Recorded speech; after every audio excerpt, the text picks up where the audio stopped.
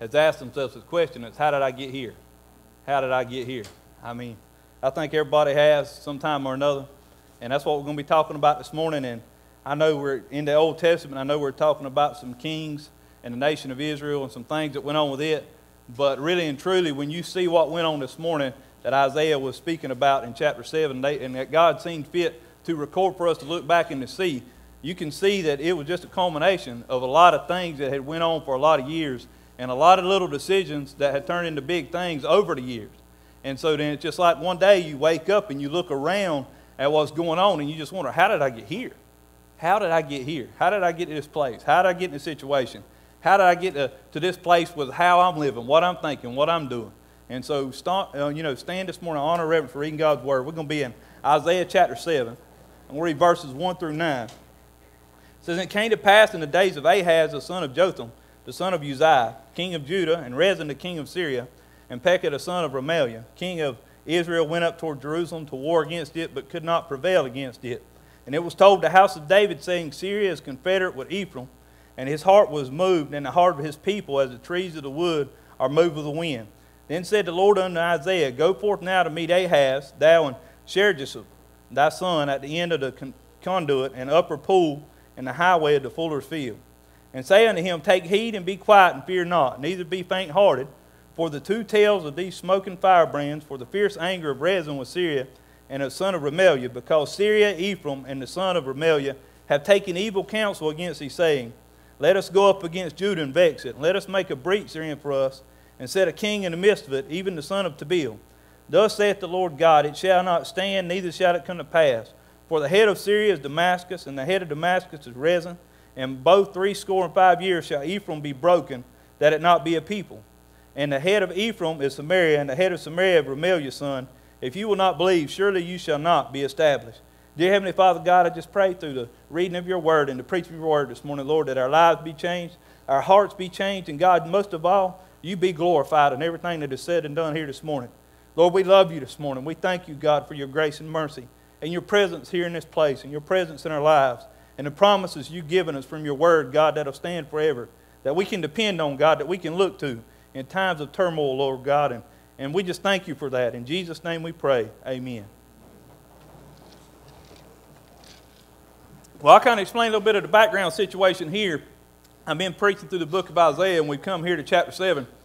And it's speaking about Ahaz, and Ahaz was the king of Judah, which was the southern kingdom. Israel had been split years earlier after Solomon's reign. It had been split into a northern kingdom and to a southern kingdom. And so here, Ahaz is the king of Judah, the southern kingdom. And what was happening was the king of the northern kingdom and the Syrian king were going to get together, and they were going to attack, and they had already attacked, and there had already been a battle. And, say 100,000 people had been killed, and another 100,000 maybe had been captured. It had been a bloody battle like they hadn't seen in Israel for years. And so, but they hadn't taken the city of Jerusalem. And so here you have Ahaz, this king, over the southern kingdom where Jerusalem's at, and he is worried and he is scared about them taking the city, and he should be. He really should be. I mean, it's a real threat because they're coming. And the overall threat that is not really seen in these verses that you can tell without studying it out is the Assyrian Empire is coming. And they're going to destroy and just take over everything. I mean, they're going to be the world empire. And so all these people were worried about them coming.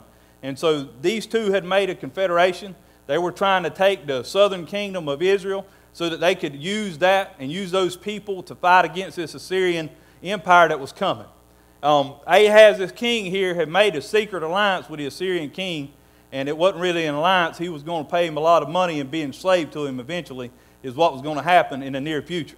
And so here you have this all set up. But at this time, Ahaz, this king of the southern kingdom of Judah, he's sitting there and he's scared to death, and you can see it says it in a way like, the wind blowing in the trees and the trees shaking. Every little thing they were scared to death. Every little thing that went on, they were jumpy. And, just waiting to see the next thing that happened, the next thing that falls. And so you have him and this whole nation, this southern kingdom down there, and they're scared to death. And they're just like waiting on the axe to fall. And so here he is, he's going out, and he's trying to look at the water system and see how they could, they could take and kind of defend it, see how they could take. It's just like, you look at them old Westerns. I grew up watching those old Westerns with my dad. When they knew somebody was coming, they had boarded up the windows. You know what I mean? They were boarding up the windows. They were getting ready for a fight. I mean, and so here's what was going on. That's kind of the situation. And here you have Isaiah walking up, this prophet, this man of God, who is speaking to these people and trying to explain to them what God is going to bring, the judgment that's going to come if they don't repent and they don't turn. And so he's coming and he takes his boy with him. And his boy's name is said right there, and it means a remnant shall return. And so God had told him to take his son because his son's very name was an encouragement to these people that God was going to take care of them, that God was going to be with them, and that one day they would be back there. They would be ruling again. And so that God was on the throne, and he wanted them to understand that. He told him not to fear, not to be afraid. And so he was trying to encourage these people. But I just look at this, and I think back, knowing the biblical history behind this, that they just got to think, how did I get here? How did Israel get to a place, God's chosen people, to where it was split up to start with? How did they get to a place where now the northern kingdom is over there siding with some ungodly people in a fight and you know, doing the things that God wouldn't have them to do there? How is it that Ahaz in the southern kingdom was worried to death that we're going to be overtaken? You know, the temple was going to be destroyed. All these things were going to happen. They, in their mind and in their hearts, he was going to be taken off the throne and replaced. How did they get there? You know, and you got to be thinking about that question. How did they get there? Well, it started with some decisions they made in the past. It started with some selfish decisions after Solomon was gone, where some men wanted to take over on their own, and it split a kingdom. It started with some selfish decisions of a man who brought 2 calves into the northern kingdom and had them worshiping someone besides God Almighty. It started with a decision when they decided in the southern kingdom to bring in and worship Baal. It decided when they turned away from depending on God. It was decided in, it was those decisions that led to this place. And when you look at the northern kingdom and you look at Syria lining up together, I can tell you what they were doing. They were scheming against God and against God's people. They were scheming against God. And I know there's some people in their lives, they just woke up one day and they wonder, now how did I end up scheming against God? I'm going to tell you right now, that if you're trying to serve God, if you're trying to be a man or woman of faith, and you're trying to walk your Christian life out there in the world, there's going to be people that come against you, and it may not be in an aggressive and loud way. It may not be to where everybody knows they're coming after you, but there are going to be some people that come against you because of who you are and what you stand for, and they're going to be scheming not just against you and trying to take you down, but overall, look at the bottom line, they are scheming against God Almighty. They're scheming against God Almighty. And it looks bad, it looks terrible many times for God's people. When we get in those situations, it feels like that we can't win. It feels like, where is God at? It feels like, how is this going to happen? I hear you, God, but how is this going to happen? And you think about it. Well, what God is telling Ahaz, I'm telling you right now, he's telling him, don't worry, don't fret. Have faith, trust in me, and I'll take care of it. And that's the decision that we've got to make as God's people, is are we going to listen to God? Are we going to stand with God? Are we going to believe and trust in Jesus Christ and His power and His strength and His provisions? Or are we going to take our own hands to the plow and try to take care of it ourselves? You get what I'm saying? You've got that decision to make every day you wake up in the morning. You've got that decision to make. Am I going to live this day in the power of Christ? Or am I going to live this day in my own strength? I'm going to tell you right now, when you walk with God, you have power like people can't believe. When you walk with God, you get to see things that are unreal and awesome that you just can't explain. And nobody else can either. When you walk with God, He makes a way. When you walk with God, He protects you. Listen to these verses right here. This is what happens to people that scheme against God. It's so silly. It's so silly to think that you could scheme and outwit somebody who created the universe, who holds the earth in His hands, who puts the moon in the right place at the right time, every day and moment of the year. He worked all that out in an instant. When He spoke it, it came. And to think in our human minds that we can outsmart and outwit God, but people do that sometimes. Listen to this, Psalms 133. If Thou, Lord, shouldest mark iniquities, O Lord, who shall stand? Deuteronomy 28:7, the Lord shall cause mine enemies that rise up against thee to be smitten before thy face. They shall come out against thee one way and flee before thee 7 ways. I just like that verse. I just like that verse. They come in all organized and ready to roll, and God just sees them running everywhere. I just like that verse. I'm going to tell you something. If these verses don't stir your heart, then maybe you've never gotten out there and shared your faith. Maybe you've never gotten out there and lived it and tried to breathe it and tried to do it in a way that the devil gets mad and all of hell tries to come against you. Because when you do that, you appreciate these verses, man. You appreciate what God is saying here in His Word. It says, Happy, O thou, O Israel, who is like unto thee, O people saved by the Lord. The shield of thy help, and who is the sword of thy excellency? Thy enemies shall be found liars unto thee, and thou shalt tread upon their high places. The gods, the things that they are holding most dear and putting their strength and power, all their faith in to have the strength and power to do what they want to do, God's going to tear it down. There's nothing going to take away from the glory of God ultimately. Don't you understand? Even when a man or woman goes to hell, it brings glory to God in the sense that it shows that He is on the throne and He is in control. And no man, woman, or child is going to get anywhere or get anything done eternally apart from His Son, Jesus Christ. Don't you get it's all going to bring Him glory? I'm telling you this morning, deliver me, O Lord, is what the psalmist said, from my enemies. I will flee unto Thee to hide me. That's what God was telling Ahaz. Come to me. Come be hidden in me. But you wonder, how did these people get to the place they were scheming against God? Well, they had the right past. They'd been brought up, their ancestors had been brought up out of Egypt. It's like all the other Israelites. They'd been taught the Word of God, but they decided that they could do it on their own. They decided that they could choose the things in life and do a better job of living them themselves. They decided to do it their way. Don't that just sound so simple? Doesn't that sound like something that we do? Doesn't that sound like something that we've all been guilty of sometime or another? Leaving God out of the picture? Doing it on our own? Well, that's how they ended up being enemies of God. That's how they ended up scheming against God. But there are also some other people in this situation. Also Ahaz and that bunch in the southern kingdom. Not only sometimes can you wake up and say, how did I get here scheming against God? But there's some days you can wake up and you can say, in some situations where you can say, how did I get here scheming for God? So what do you mean by that, Brother Greg? Well, listen. There's a lot of people trying to do God's work their own way, in their own strength, in their own flesh, in their own power. So no, they're not scheming against God, so to speak, but they're scheming for God. They try to think that there's some other way that they need to help God out. There's something better. There's a better way to get to where God wants you to be. And there's just not. There's just not. There's only one way. There's only one way. And that's through Him. Through His strength, through His power, through His plan. See, you can wake up and you can look around and you can be scheming for God. You may tell you why a lot of times people start scheming for God and start trying to figure out how to do God's work their own way. It's because they got so busy in the work and the ministry. In the modern day church, they've lost the power of God on their life because they hadn't spent their personal time and their quality time with God.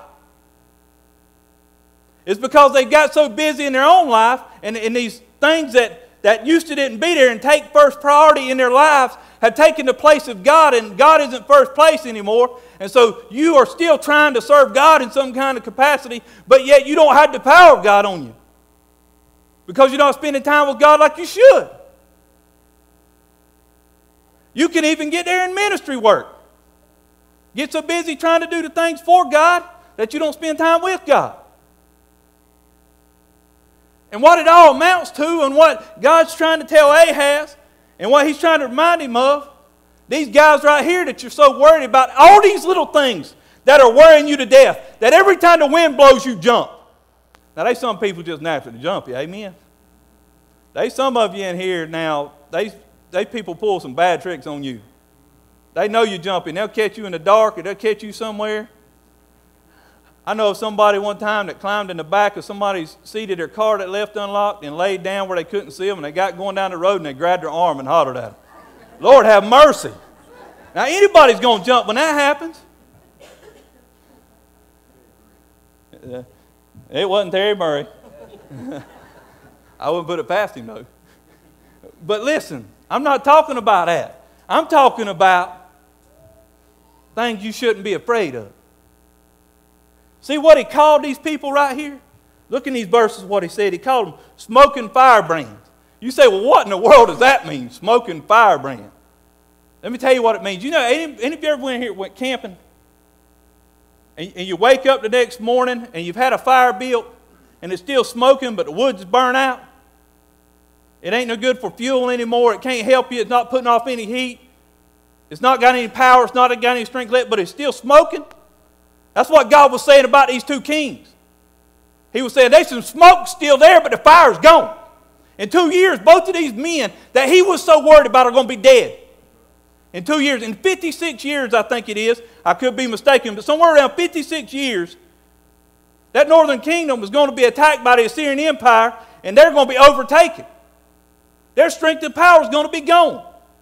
He said, ain't going to be called a nation anymore. So all the things that he was so worried about had no strength and power. We're on the way out.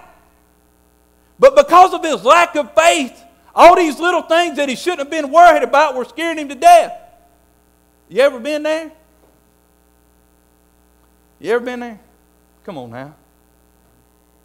Yeah, I'm telling you. All these little things in life. Let me tell you something. When you do what God wants you to do, he takes care of those things. And it brings you a peace that you can't explain. That you can't get anywhere else. He ain't gonna let a country have its faith in its military, in its great minds, in its leaders. He ain't gonna let a people have their faith in their money, in their methods. He wants you, no matter, I'm telling you, who you are, to have your faith in him. And he be the one you turn to for strength when you need it. And he be the one that brings you the assurance that it's all going to be okay. That's what God wants. That's what he's wanting to do for Ahaz. Listen to these verses right here. Listen to this now. When you wake up and you're looking around and you say, how did I get here? Scheming for God. Listen to these verses. They'll remind you of some things. 1 Corinthians 2:5. That your faith should not stand in the wisdom of men, but in the power of God. Job said, with the ancient is wisdom, and the length of days is understanding. With him is wisdom and strength. He hath counsel and understanding. Psalms 147:1 says, praise ye the Lord, for it is good to sing praises unto our God, for it is pleasant, and the praise is comely. 147:2 says, the Lord doth build up Jerusalem. He gathered together the outcasts of Israel. He healeth the broken in heart. He bindeth up their wounds. He telleth the number of stars. He calleth them by their name. Great is our Lord and great power. His understanding is infinite. The Lord lifteth up the meek. He casteth the wicked down to the ground. Jeremiah said in chapter 10, he had made the earth by his power. He has established the world by his wisdom. He has stretched out the heavens by his discretions. When he uttered his voice, there is a multitude of waters in the heavens, and he causeth the vapors to ascend from the ends of the earth. He maketh lightnings with rain, and bringeth forth the wind out of his treasures. Every man is brutish in his knowledge. Every founder is confounded by the graven image. For his molten image is falsehood, and there is no breath in him. There's no breath, there's no strength, there's no life in anything you put your confidence in that is not God Almighty, that is not the Lord Jesus Christ. They are vanity, is what Jeremiah said, and the work of errors. If you're doing that today, you're wrong. You're wrong. You're going about it the wrong way. In the time of their visitation, they shall perish. You say, well, what do you do when you're going the wrong way? You turn around. You repent. No, you might be doing something immoral. It may be a decision about work. Where you work, it may be a decision about money. But you're not listening to God. Think about where you're at right now in life. Think about that question, how did I get here? Did you get to the place you're at? Did you make the decisions you made because you were listening to God? Because you were trusting the wisdom in His Word? Or did you just get here because these are the things you decided to do? That'll answer the question of whether you're doing it right or you're doing it wrong. And if you're doing it wrong, all you need to do is turn around. All you need to do is repent. Say, God, I'm so sorry for leaving you out of this part of my life. See, it may not have hit yet, but it will. Like I said, 2 years till those guys died. 56 years till that northern kingdom was taken out. But it was coming. If you live a life apart from God, it's coming. And see, you can be sitting in the church house. You can be sitting in the church house every Sunday and not including God in your everyday decisions and making Him first and foremost in your life. People do it all the time. All the time. I'm sad to say that there was a point and a place in my life before I was saved. It's been a long time ago now. When I'd wake up in the morning and be hungover and look around and not know where I was at. There have been places in my life before I got saved that I looked at something I'd done and I say, how'd I get here? There's been places and points in my life since I've been saved that I look around at decisions I made and listen to me now, how they hurt other people. This man was looking at 100,000 people dead because of the decisions they had made. And I say, how did I get here? See, you may be sitting out there today. You may be sitting out there this moment right now in your life. You may be looking around and you may be thinking, how did I get here? When you got up and you looked in the mirror this morning, you didn't see what everybody else seen. You saw what you felt like something that was ugly and that was dirty and that was guilty. Well, let me tell you something about what Isaiah told Ahaz. Moreover, the Lord spake again unto Ahaz, saying, ask thee a sign of the Lord thy God. Ask it either in the depth or in the height above. But Ahaz said, I will not ask, neither will I tempt the Lord. He tried to be so religious, but he just didn't want to hear what God had to say. He didn't want to hear what God had to say. Didn't listen. Listen, there's going to be some people in here this morning. I don't care how good the singing was. I don't care how good the preaching was. I don't care, how perfect the Word of God is. I don't care how the Holy Spirit convicts them. They ain't going to listen. But there's going to be some people in here this morning that listen. God's speaking to you right now and you listen.